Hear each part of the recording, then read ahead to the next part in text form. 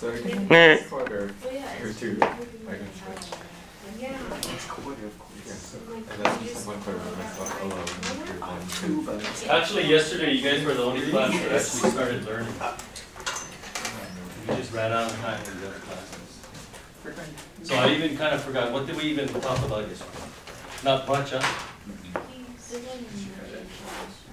No, we talked about logic. What is logic? The science of reasoning. And again, the reason we study logic before we can study high-level mathematics is you have to be able to think logically. And I think we talked about every statement in the kind of logic that we're going to learn is either true or false. There's no in between. So we're going to study two-valued logic. Okay, and then we took a look at some simple examples of statements. Yeah. So normally we designate statements starting with the lowercase letter p, and then if there's another one, then we use q, and then r, and then s. Anyway, so let's review what we did yesterday. So if statement p is x equals 2, and what is this then? So this class we didn't do. The negation of p, or we just simply say not p. Not p. So what would the negation of x equals 2 be? X is not equal to 2. See how simple this is? What about x is greater than 3? Okay, so when you have a simple statement, it's very simple to negate it. Okay, but now we're going to look at more complicated ones. The first one is called the universal statement. This is all in your notes. Are you guys looking at your notes? It would be good to have your notes in front of you as we go through the lecture. But it's up to you. Okay, let me just give you an example of a universal statement. For all real numbers x and y, comma, x plus y cubed is equal to x cubed plus y cubed. Now, why do you think they call this a universal statement? Look at the first two words. For all, we're talking about all the real numbers. So for all real numbers x and y, this would be true. Now remember, every statement is either true or false, yeah? So what do you think? Is this statement true or false? Now you should have learned this in Algebra 2. You shouldn't even have to think. False. It's false. Now some of you are probably going, what? Don't you just distribute the cube? Are you crazy? You don't distribute powers. Now if you wanted, okay, so we know this is false. Now, first thing. Mathematicians, we don't like to write out all these words. So we have symbols, okay? So this is how we symbolize this statement, so we don't have to write as much.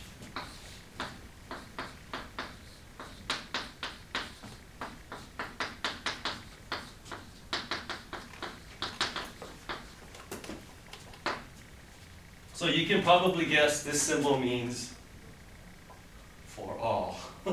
For all. X and y are elements of the real numbers. Now, can I assume that you guys know the different sets of numbers? Like if I say real numbers, integers, rational numbers, irrational numbers, whole numbers, natural numbers, you know what I'm talking about. Okay, Leo, let me just give you a test then. What is the smallest whole number? Cap. 1, 0. So which is it? 1. No, it's 0. Ah, so we don't know. What is the smallest natural number? Paige. What's a natural number? No, it's 1. Okay, now obviously we don't know our sets of numbers, so you know what you do? You look at the notes. Try scroll down in the notes. I think it's on the very last page. I give you the set of all the numbers that you're supposed to know. The last page of notes, not the last page of the whole packet, yeah? The last page of the notes. No, go back up. Go back up. Okay, yeah, it should be there. There it is, right there. It's on the page right before the worksheets. Those are all the sets of numbers that you should know. You should know the different, well, okay, let's just pretend we don't know anything. What is the set of all the numbers that we know? Oh my goodness. It's called the complex numbers. We learned this last year. Okay, let's go. We're gonna have to digress then. Erase this. Forget this for now. We're gonna go backward. All the numbers we know are called complex numbers. Capital letter C. Complex. Now, what the heck is a complex number? Mason, impress me. So all the numbers we know, including imaginary. You just repeated what I said. It's all the yeah. So what are all the numbers we know? Okay, including imaginary. So you're on the right track there. A complex number is a number that can be written in the form a plus bi. Okay, did we or did we not learn this last year? 3 plus 4i. We learned how to work with, this is a complex number. It has a real part and it has an imaginary part. What is the real part? 3. What is the imaginary part? No, it's 4. Oh my goodness. Is this the right class? This is the real part. This is the imaginary part. You put them together, you get the complex numbers. That's all the numbers we know. Oh my goodness. Anyway, the complex numbers can be broken up into 2 disjoint subsets. Now, do you guys know what I mean when I say disjoint? Yeah, they don't overlap. How come the 10th grader knows? And you understand what I mean when I say subset? First of all, do you know what a set is? Okay, let's go back even further. Here is set A. 1, 2, 3. That is a set. Okay? So what would be a subset of A? True or false? This is a subset of set A. Yes, it's a subset. It's part of it. Come on, it's kindergarten. Okay, anyway, the complex numbers can be broken up into 2 disjoint subsets, and what are they? One are the real numbers, capital R represents the real numbers, and the other one, the imaginary numbers. Now, normally imaginary numbers, I don't think we even have, does it even have anything on the notes? No, I don't think there is anything for that, so we just say the imaginary numbers. Now, the real numbers can be broken up into 2 disjoint subsets, and what are they? The rational numbers and the irrational numbers. Okay, now before we go any further, do we know the difference between rational and irrational?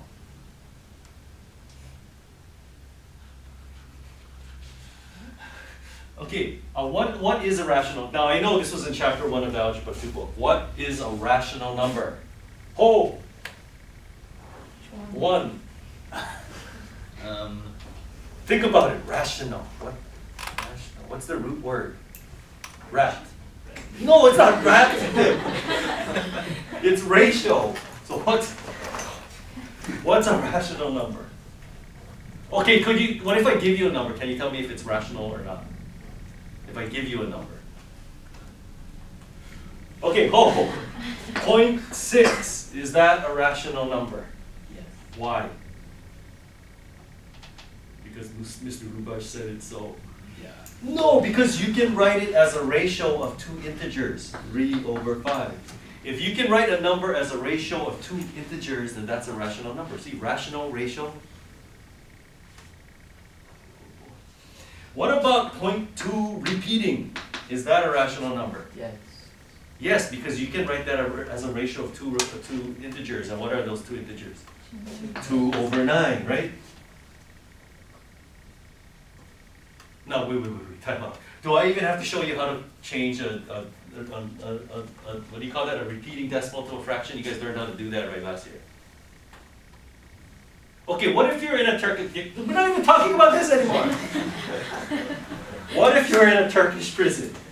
And the only way you can get out is I'm going to give you a repeating decimal and you have to change it to a fraction. Could you do it, or are you going to just rot in there for the rest of your life? Like most of you just know 0.2 repeating is 2 nines, right? Because you learned that in what, kindergarten or preschool? Come on, 0.1. What do you think 0.1 repeating is? 1 9. What is 0.4 repeating? 4 nines. I see a pattern, Mr. Park. What is 0.3 repeating? 3 nines, which is 1/3. Whoa! You see a pattern to this? You know, okay, but what if I give you something more challenging? What about 0.12 repeating? 0.12, 12, 12, 12. Exactly, that's 12 over 99, and of course you can reduce that, right? I see a pattern! What is 0.345 repeating? What do you think that is, based on this pattern? 345 over 999. Come on, you guys know this just from playing with your calculator when you were in elementary school, right? Just to see things, how things.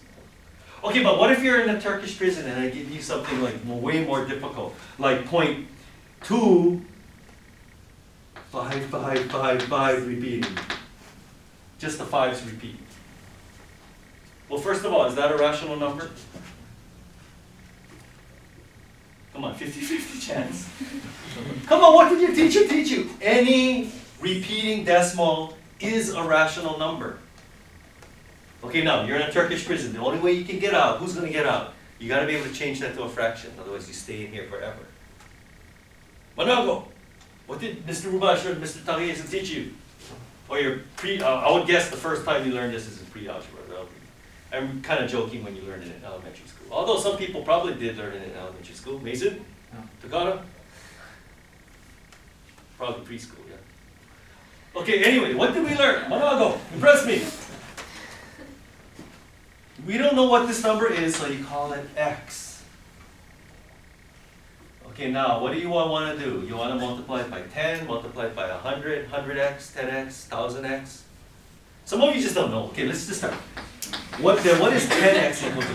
What is 10x? How do you multiply a number by 10? You move the decimal, what? 1 to the right. 2.555, wait, 2.5555, repeating. And then what do you do? It rhymes with subtract. You subtract. 10x minus 1x is, do I really have to dumb it down this much? And now look what happens when you subtract. What is this minus this? 2.3, and then everything else all cancels out, right? All the 5s minus 5s all cancel out. So therefore x is equal to 2.3 over 9. Does that prove it's a rational number? No, because that's not an integer. It has to be an integer over an integer. Is that an integer? Wait, I don't even know what an integer is, Mr. Park. Look at the notes. Let me ask a question. What is the smallest integer? How do I know? 0. No, there is no smallest one. You guys are falling for the oldest trick in the book. These, are you guys even looking at the notes? These are the integers. There is no smallest one. Okay, so 2.3 is not an integer. So what can I do to make it an integer over an integer? Multiply top and bottom by 10, so you get 23 over 9. Can that be reduced? Do we really have to think about that? 23 is a prime number. No, you cannot reduce that anymore. We were looking at this 10 minutes and it's still talking. Are you guys the smartest of the 4 classes? Or this is just a harbinger of what's going to come for the rest of the day. Oh my goodness. Anyway, so since you can write this, okay, what was the original problem? This. Since you can write that as a ratio of 2 integers, therefore it's a rational number. Any repeating decimal is a rational number. Okay, so now we know what a rational number is. So what do you think an irrational number is? A number that cannot be written as a ratio of 2 integers. For example, everybody, eyes go down. Ma. Pi. Okay, pi is a good one. What about square root of 2? What about square root of 3? What about cube root of 2? Yeah, those are all irrational numbers. You cannot write it as a ratio of 2 integers. Now here are the rational numbers. Now you know what a rational number is? So it's all terminating and repeating decimals. That's basically what it is. So what would be a subset of that? Directly below this, subset. Integers, and what do we call integers? Capital letter, rhymes with me. Z, and I wrote it on the board too. And then what's a subset of the integers? See, right here. Subset of the integers. What do you call those numbers that start from 0? It's the whole numbers, capital letter W. And then what's a subset of the whole numbers, that are those numbers there? 1. The natural numbers. So these are all the numbers that you need to know in this class. Well, if you learn mathematics. Now, I'm sure you learned these, but you guys are just rusty from the summer. Yeah? It's not like you don't know it. Okay, now that we know the numbers, now we can go back to this final.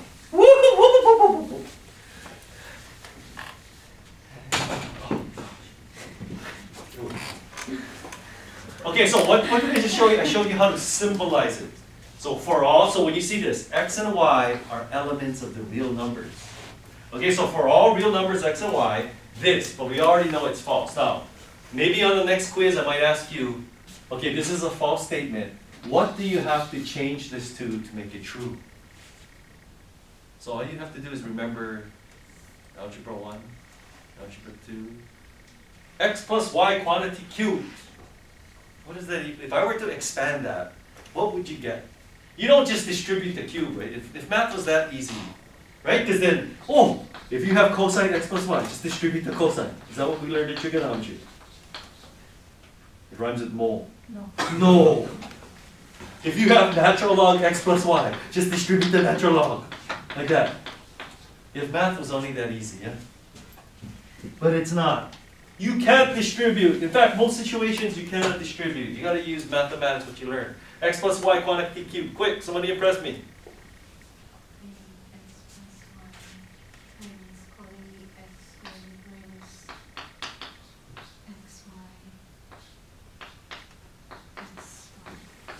This. I remember one year a student said that. That's true though, right? Isn't that true? That's what cube means. But come on. Okay, Takara, you're getting mixed up with the sum of cubes. Okay, then you know what? Let me just write it on the board then. X cubed plus 3x squared y plus 3xy squared plus y cubed. Does that even look familiar? Okay, I think we're gonna have to go back in time. Okay, let's put this on hold again. We cannot even expand a binomial. We're in trouble. Okay, first of all, do you guys know what a binomial is? Well, I don't know. You guys are just staring at me. Please don't ask me a question. A binomial is two terms, like bicycle, got two wheels. Oh, now I get it. That's a binomial. And then we learned how to raise it to powers, yeah? What is x plus y to the 0 power? 1. What is x plus y to the 1 power? Come on, you better get this. X plus y. What is x plus y quantity squared? That's algebra 1a. X squared plus 2xy plus y cubed. When you go to algebra 2, it is y squared. Just look at the video. X plus y cubed is x cubed plus 3x squared y plus 3xy squared plus y cubed. That's minimum if you took algebra 2. But then now, what happens when you go x plus y to the 4 or x plus y to the 10? Or, since most of you are juniors, your class of what, 2015? 14? 15? What about x plus y to the 2015? That's the kind I like to put on the test. What do you do? How do you expand it? What did your teacher teach you? Pascal's triangle. Thank you. Pascal's triangle. What's that? Are you kidding me? Okay, I guarantee you, Pascal's triangle, you should have learned like 2nd, 3rd grade around there. But that's the first time you learn it. You might not understand all the patterns, but that's when you learn it, right? So you start with ones and you make a triangle like this. And the ones are always on the outside. How do you figure out the numbers on the inside? Oh, so now you know. You pretend you don't know, now you know. What's happening? So 1 plus 1 is 2. You put ones on the outside, so the next line what? You add the two numbers above it. 1 plus 2 Rhymes with me. Is that what it takes to get you to answer? 2 plus 1, 3. Okay, one's on the outside, then what? 4. Okay, so one of the things, just one of the things you can use Pascal's triangle is A. Whoa! Look, the coefficients are the numbers in Pascal's triangle. See, look, 1, 1, 1, 1, 2, 1, 1, 3, 3, 1. Oh my goodness. So if I had to expand x plus y to the 4th power, what do you think it would be? Look, x to the 4th plus 4x cubed y plus 6x squared y squared plus 4xy cubed plus 1 y to the 4th. And that's how you expand binomials raised to a power. Come on, we learned this in Algebra 2. Okay, I'm not going to go any further because I could talk all day on this binomial, this Pascal triangle thing. But let me ask you this. Okay, what if last year, Mr. Urubash or Mr. Takisu, what if they gave you x plus y to the 100th power? You cry. Paige, I didn't expect that from her. So we would just keep on going. So now this is called the 0th row. You know why we start? Normally, this is the first row, but we call it the 0th row. You know why? And this is the first row. So the second one is actually the first one. You know why? Because it corresponds to the power. See, x plus y to the 0. So we call that the 0th row. So if you want to expand x plus y to the 4th, you go to the 4th row. So if you want to expand x plus y to the 100th, you have to go to the 100th row. Okay, let's go. I'll do the next one. 5, 10, 10, 5, 1. Okay, that's the 5th row. Okay, 6th row.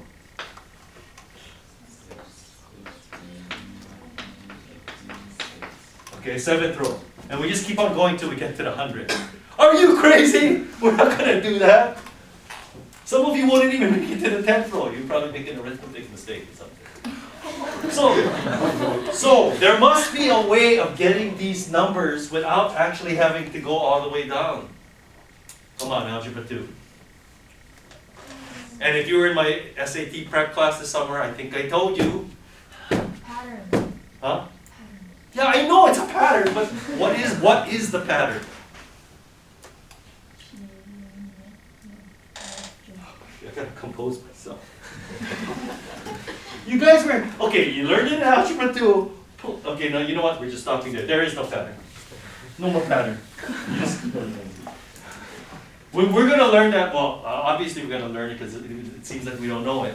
But I will teach you that pattern later. Can we at least expand the first few ones using Pascal's triangle? I'll just be happy with that. Okay, good. But you're going to, well, if you look in your notes, no, never mind, don't go back. Never mind. Okay, so, this is called, this is like 20 minutes ago already. This is called a universal statement because of the first 2 letters. We're talking about all real numbers. Okay? And look at the format. Look at the way that it's set up. For all something, comma, something. That's what a universal statement looks like. For all box, comma, oval. It doesn't matter what words you put in there, if it has that form, that's called a universal statement. Okay, now let's call this statement P. And it doesn't matter if you write it in words or symbols. Now when you do tonight's homework, I don't care if you write it out in words or you write it out in symbols, it doesn't matter to me. But if you want to become a real mathematician, you probably use the symbols. Okay, so this is statement P, a universal statement. What we have to do now is we have to learn how to negate it. What is the negation of statement P? Now if you look in your notes, it tells you how to do it. That's why if you do it in symbols, it's very simple. Here, let me just boil it down for you. Let me dumb it down for you. Every universal statement looks like this. For all box, comma, oval. Okay? That's called a universal statement. If you want to negate it, all you have to do is this. Oh, you know what? You know what? I can't tell you about that yet, sorry. Because I got to teach you one more thing. Next thing, never mind, pretend I never said that. The next one is called an existential statement. Okay, let me give you an example of an existential statement. There exists There exist integers. No! Yeah, integers A and B such that pi equals A over B. Now, why do you think they call this an existential statement? Look at the first two words. There exist. Now, in mathematics, what does there exist mean? It's in the complex stuff. Complex numbers? No, just what does there exist mean? That means there's at least, rhymes with bun. One. There exists, so there's at least one pair of integers A and B such that pi equals A over B. Okay, now is this statement true or false? Can you find two integers? I think we answered that question about 7 minutes ago. Can you find two integers so that when you divide them you get pi? How do you know? This is what, okay, you're right, this is false. That's because pi is an irrational number, right? But every year, like just last year, they said, Mr. Park, my pre-algebra teacher taught me that pi is 22 over 7. I don't know, maybe some of you think that now. Well, no, it's not. Pi is approximately 22 over 7. That's the approximation we use in pre-algebra. You guys learned that, right? But let me show you how bad an approximation that is. Okay, now pi, we know, is, give me 15 decimal place accuracy. Takara, go. 3.141592658589783. Okay, good enough. 15 decimal places is good enough. Right? Everybody knows that, right? Okay.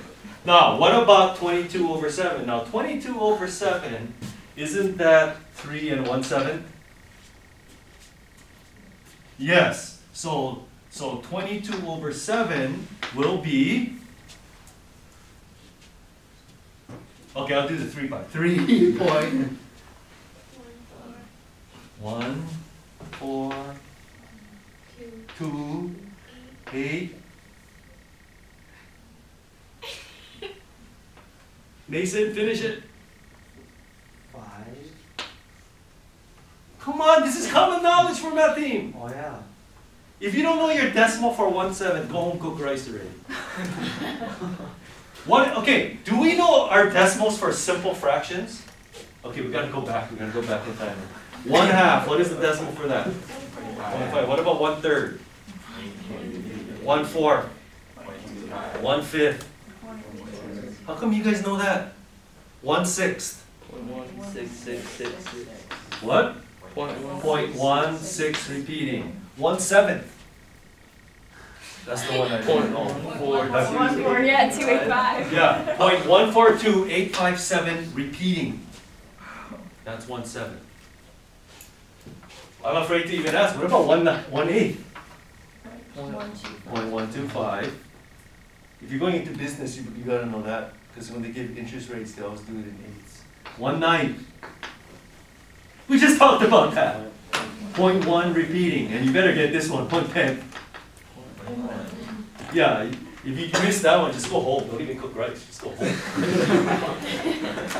Okay, and I just want to see how we get 1/11. Mason, redeem yourself after that 1/7 screw up. 0.9. No, 0.0909. Okay, there you go, 0.09 repeating. There you go. Common knowledge.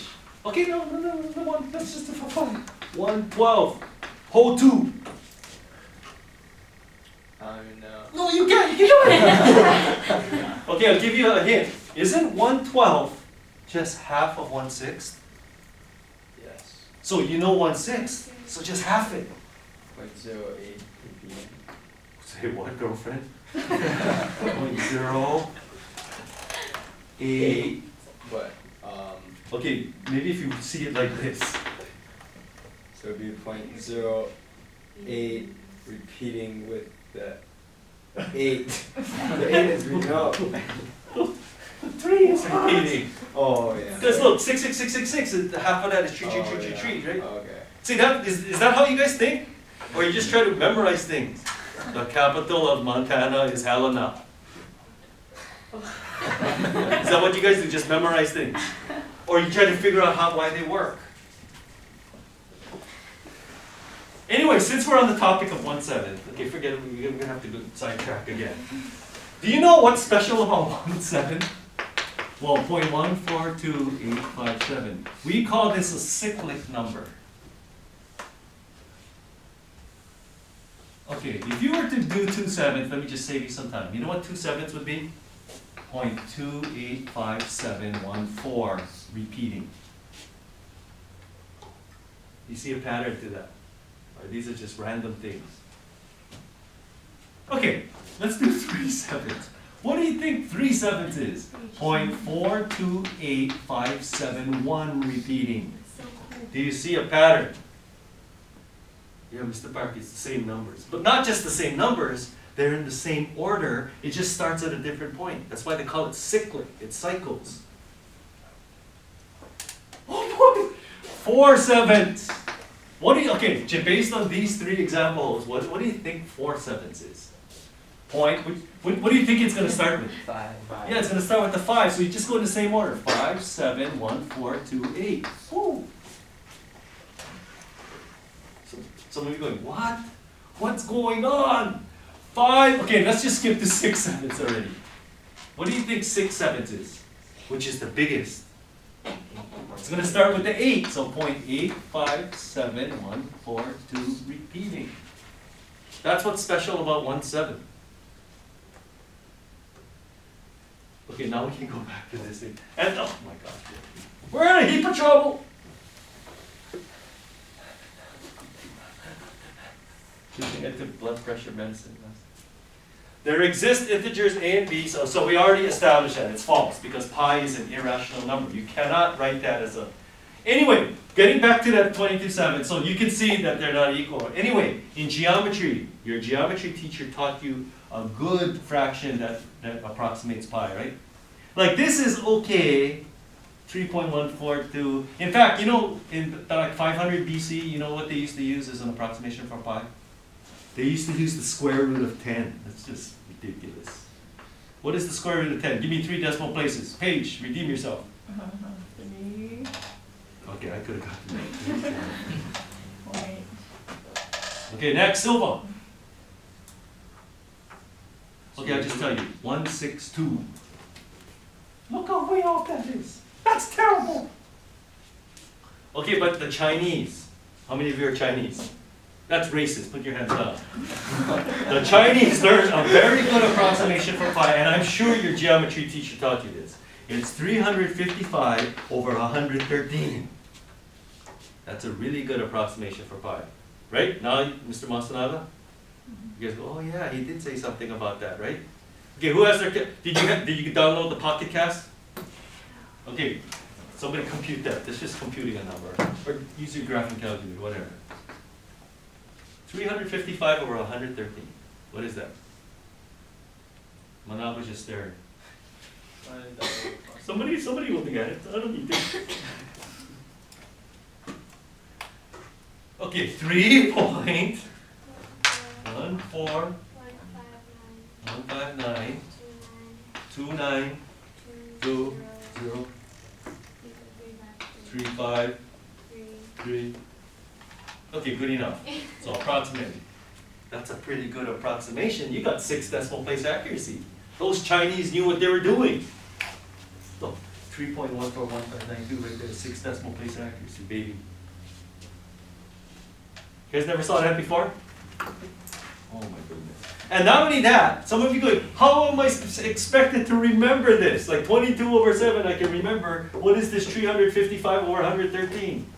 But it's easy to memorize this. What did Mr. Masunaga say? Yeah, it's just the first 3 odd numbers. 1, 1, 3, 3, 5, 5. What's an odd number? Okay, anyway, just like the universal, my gosh, are we going to even finish? What time does this class end? What time does this class start? 10 It's a 10 Oh, thank goodness. If this wasn't extended, we'd be in trouble. Now, just like the universal statement, mathematicians, we don't like to write out words. We want to symbolize. So here we go. There exists.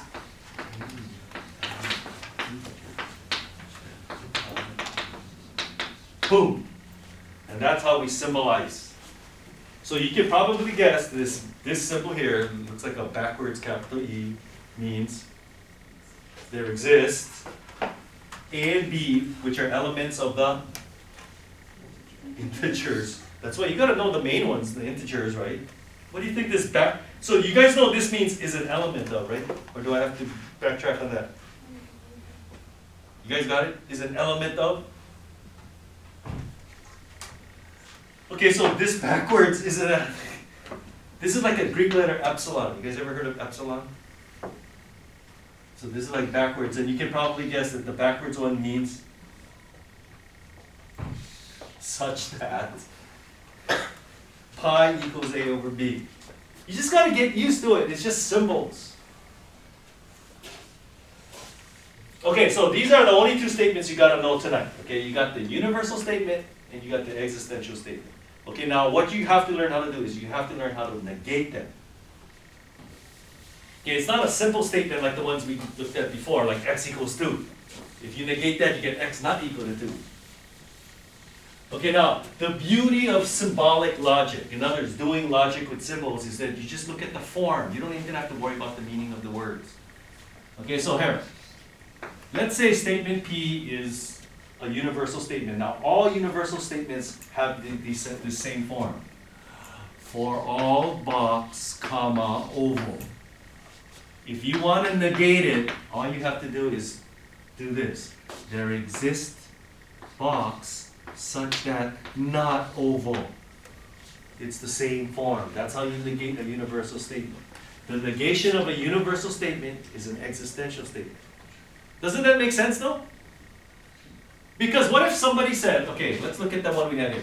For all real numbers x and y, x plus y cubed is equal to x cubed plus y cubed. If somebody said, this is true, what would it take to prove that person wrong? If somebody said, for all real numbers x and y, this is true, what would it take to prove that person wrong? What was the word we used in geometry? You just have to give a, rhymes with mounter example. A counter example. Which is just like one case that proves that it's wrong, right? And doesn't that what mean there exists mean? There exists means there's at least one. So it only makes sense that the negation of a universal statement will be an existential statement. Now look at the form. There exists box such that not triangle. I mean not oval. Okay, so here's statement P. It's a universal statement. How do I negate it? Just follow this. So it's going to be there exist real numbers x and y such that, now if this is oval, what would not oval be? X plus, come on people, is not equal to x cubed plus y cubed. That's how simple this is. It doesn't matter what the words are. You just, if you have that form, that's how you negate it. That's the beauty of this thing. Now what did we establish? That this was true or false? This is false. Now remember, we're only learning, there's only two values, true or false, right?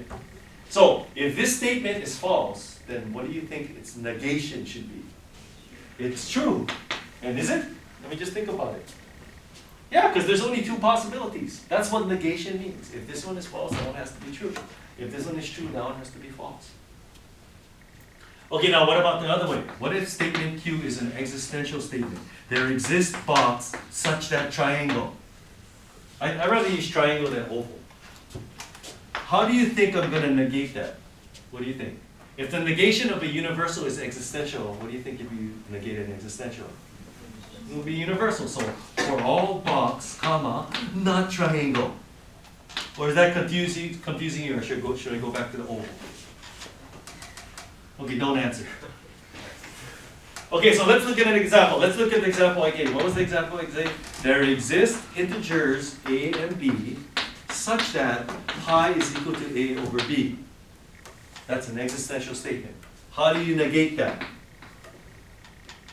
Just follow the form. Look, there exists box such that triangle. So how do you negate that? Look, it's right there. For all box, comma, not triangle. So if triangle is pi equals A over B, what is not that? Pi is not equal to A over B. And there you go. That's how you negate it. It's very simple. You just follow the form. My dog can do this.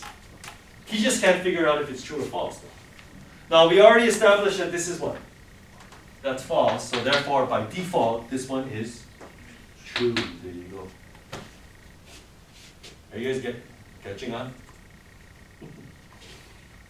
See, okay, logic is not difficult. You just follow the form. What's difficult for you guys is, you guys don't know how to expand.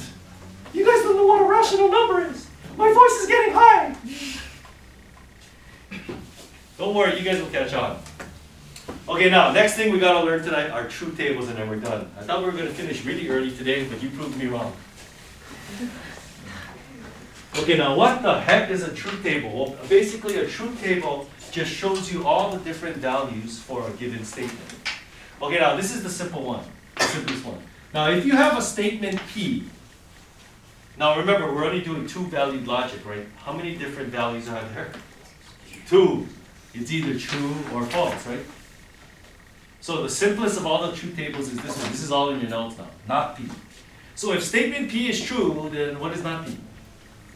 It's false. If statement P is false, then not P is true. There you go. That's called truth table. It just shows you all the different values for a certain statement. Okay, but not all statements are that easy. Okay, let's move on.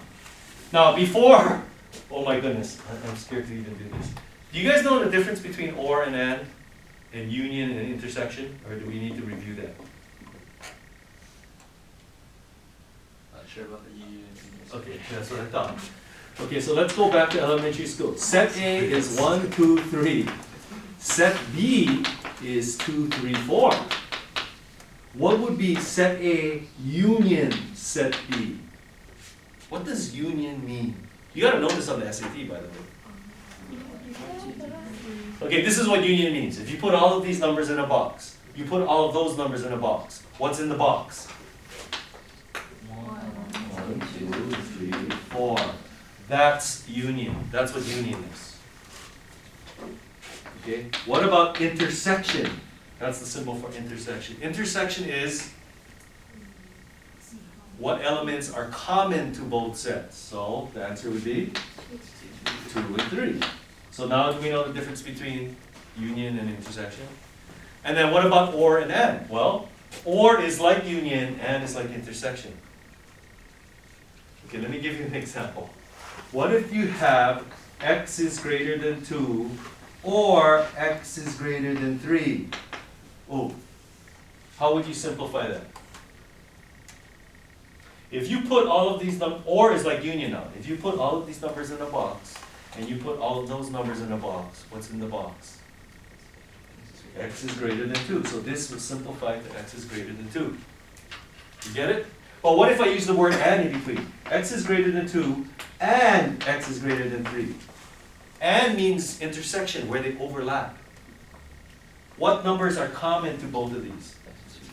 X is greater than 3. You see the difference? But Mr. Parker, why don't they just use the same symbol? That's because you use this, they have the same meaning. But this symbol is used between two sets. We use this between two statements. You see the difference? Okay, now, in logic, what happens when you have two statements? See, this one was only one statement, so it's easy. What happens when you have two statements, or 3 or 4? Well, are there more possibilities? Yes.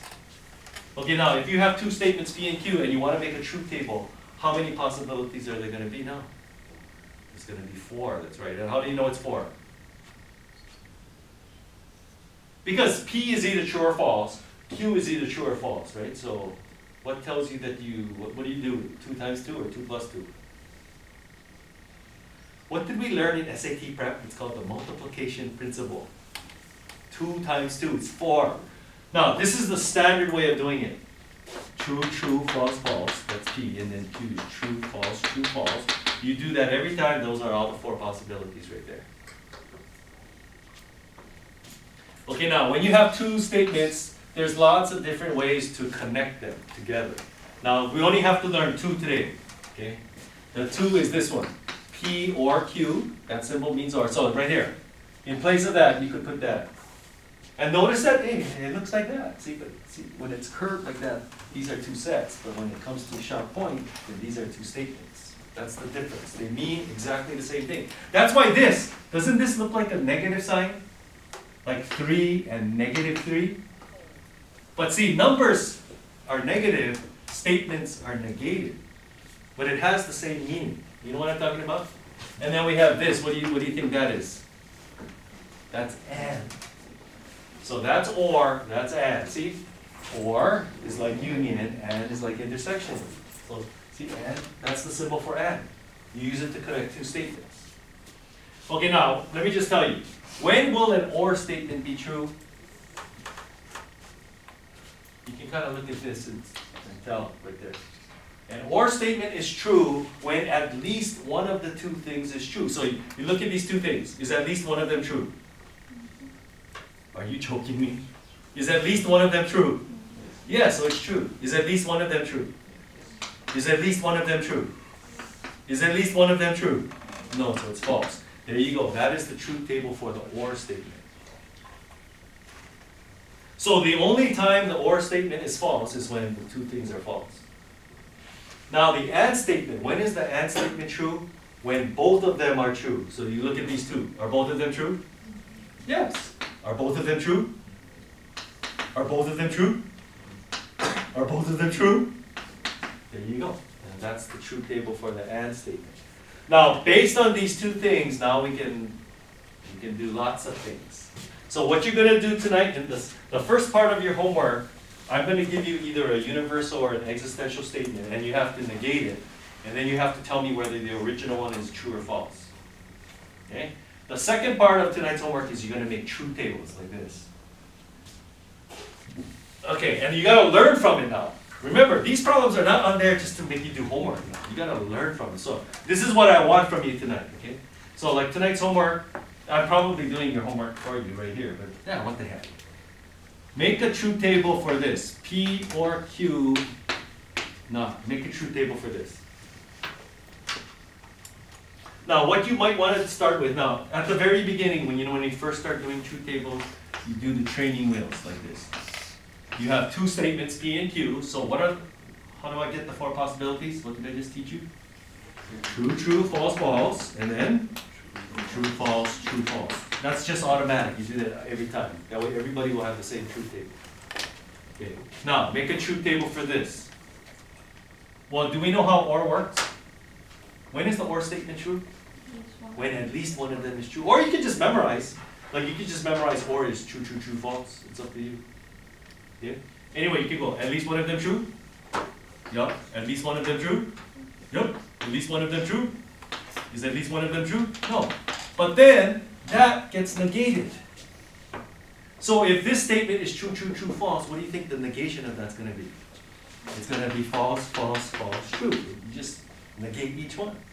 And there you go. This here represents that statement, so this is how we normally do it.